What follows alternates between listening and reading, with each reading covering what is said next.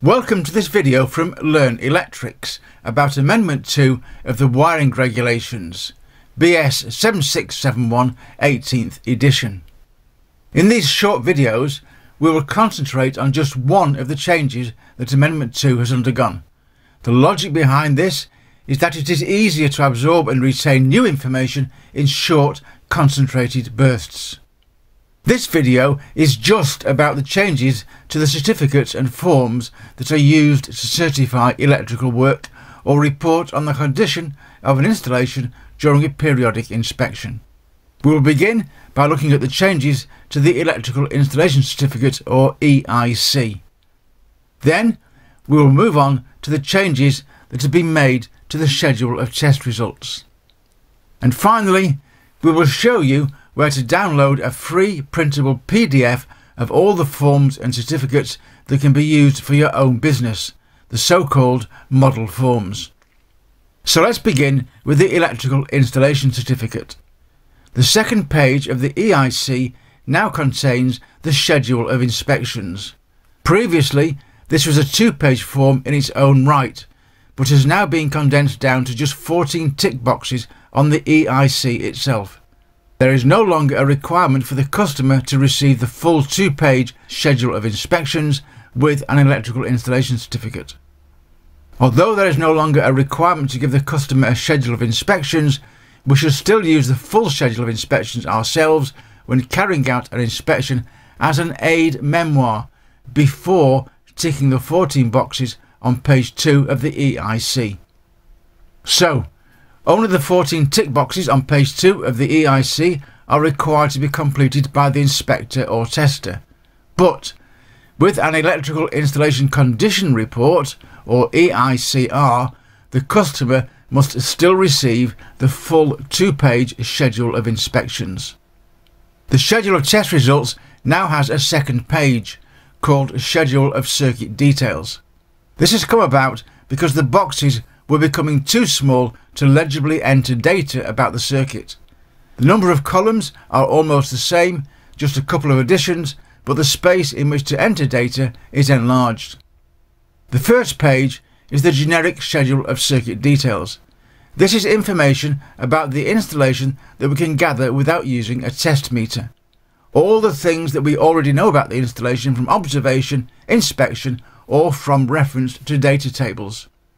The second page is the generic schedule of test results, all the things that we can find by testing or calculation. A change here is that for RCDs, we only now record a ×1 test result with a maximum tripping time of 300 milliseconds for a pass. There is no longer a requirement for a half times test or a 5 times test, but we should always consider these when fault finding. Some newer test meters have the ability to select different types of RCD when the test current will be slightly above 1 at 1.4 times, but they still have the same 300 millisecond maximum tripping time for a pass. And finally, all the model forms or certificates can be found on the IET website. These are free to use for your own business and can be accessed by entering the web address shown below into your web browser.